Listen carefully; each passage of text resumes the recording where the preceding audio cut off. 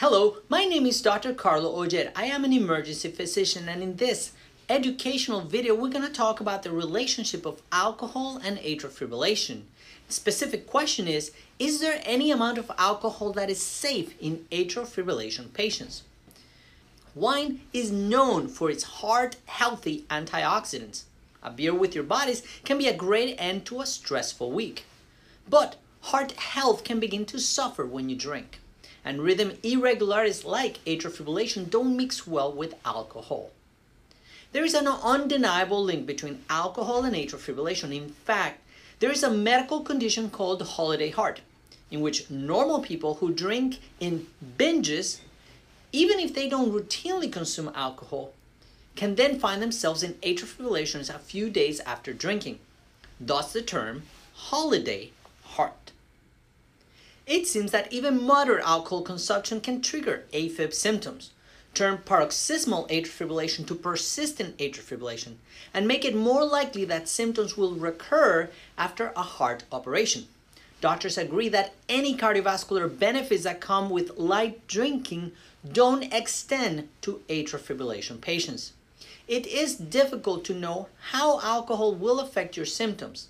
A lot of it depends on the amount and frequency of your drinking, as well as your medical history and medical regimen. So, should you avoid drinking altogether? Well, here are some things to consider before you make this call. Let's talk about the alcohol's impact on the heart. Although experts are still unsure how exactly alcohol interacts with heart function, there are some theories to explain the negative symptoms like heart palpitations and an erratic heartbeat. One has to do with the vagal nerve. This nerve runs through the neck and seems to respond to alcohol. And the more you drink, the more vagal nerve activity or stimulation. The spike in vagal nerve response can spark an atrial fibrillation event. AFib symptoms can also come on when your fluid levels aren't optimal, like when you're dehydrated.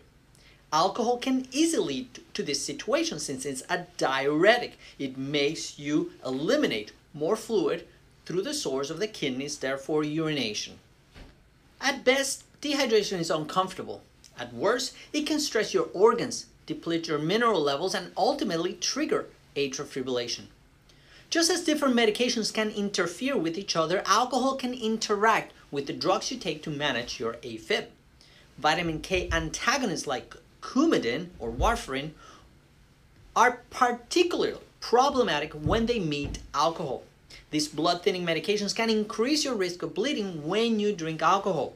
So alcohol use can also cause warfarin to build up in the body, which may bring on another set of complications. So what are the guidelines for patients with AFib?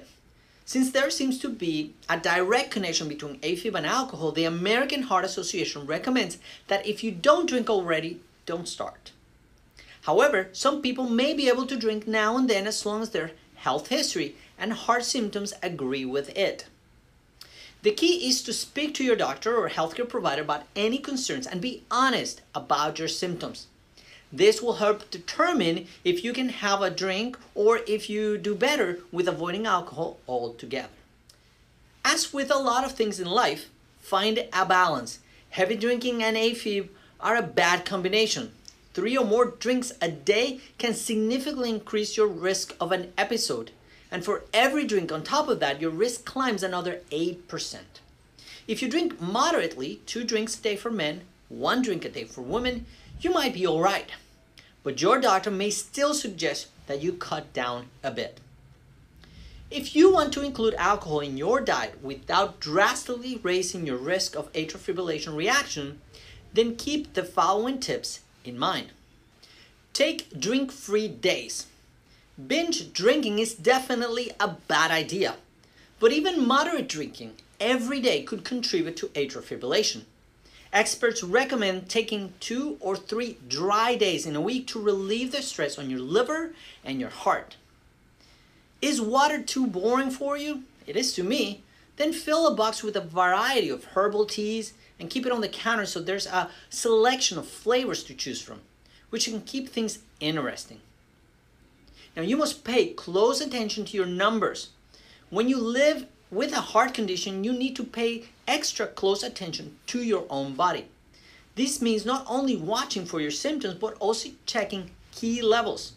Since alcohol increases blood pressure, which can interfere with your heart function, commit to using a blood pressure monitor when you have a drink or two.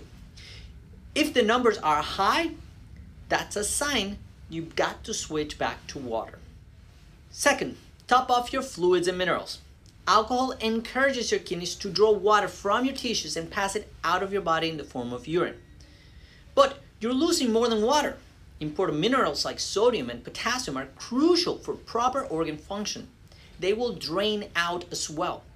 Without these electrolytes, heart function will falter. So you'll want to top your levels off with water and nutritious food and minerals.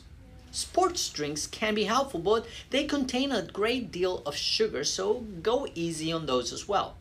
Third, pass on the nightcap. Good sleep directly impacts your stress levels and the frequency and severity of atrial fibrillation episodes. It follows that poor sleep can cause health problems, and alcohol can easily disrupt natural sleep patterns. An evening drink, a nightcap, can calm you down in the moment, but it will boost your metabolism during the night while your body is trying to process the energy. That could translate into lots of tossing and turning and more uncomfortable symptoms when you wake up in the morning. Fourth, moderation is key. Alcohol intake clearly affects your chances of experiencing atrial fibrillation symptoms, so it makes good sense to take steps to reduce your drinking. So why not take the opportunity to examine your whole diet and see what else could you do to adjust it? After making a couple of additions or subtractions, you could start to notice some pleasant changes in your energy levels and quality of life in a matter of weeks. If you have AFib and you drink, we've discussed the things that can improve or can worsen the symptoms. We gave you a couple tips and things to do if you have atrial fibrillation and you drink alcohol. But it's important not only to monitor your blood pressure as suggested in the video content, but also monitor your heart rate. If you have paroxysmal AFib, that means you go in and out of atrial fibrillation. Therefore, it'll be good for you to know if you are or not on atrial fibrillation. As discussed in other videos, not everybody gets symptoms when they are on atrial fibrillation, so it's important you have an objective way to determine if you are or not. So consider purchasing a device like the KARDIA device. This device can provide you with one single lead EKG and let you know both your heart rate and whether or not you are in atrial fibrillation. If you are unsure and you're having symptoms of, you can always take the strip and send it to your doctor or medical professional or family friend who can read it and tell you if you are indeed on atrial fibrillation or not. By doing daily EKGs, you can monitor your heart's health by knowing on day-to-day basis if you're going in or out of atrial fibrillation and whether or not your heart rate's being controlled.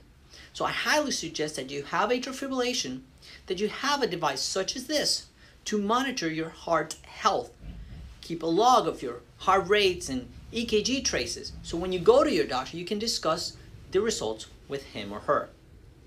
Again, my name is Dr. Carlo Oller, and it was a pleasure to bring you this educational content about atrial fibrillation and alcohol use.